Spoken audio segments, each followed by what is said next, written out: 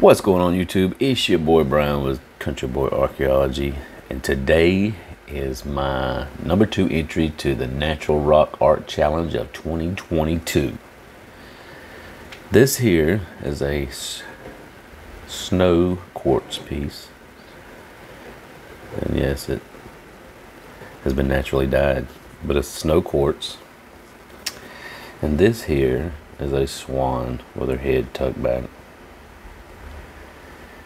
So this is my number 2 piece, but my number 2 piece also turns into an owl. And if you look on the left side of the owl,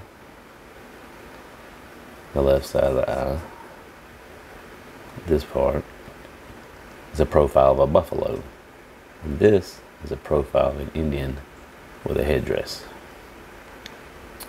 So my number 2 piece is a swan, and on the reverse side is an owl. And by the way, if anybody knows what this symbol is here that's carved into this rock, please let me know. I've been trying to look it up, some kind of Native American symbol, but I have it on a couple of pieces. This is my number 2 piece. I have one more. So my number 2 piece is the swan / owl natural rock formation. Till next time, Country Boy Archaeology. Peace out.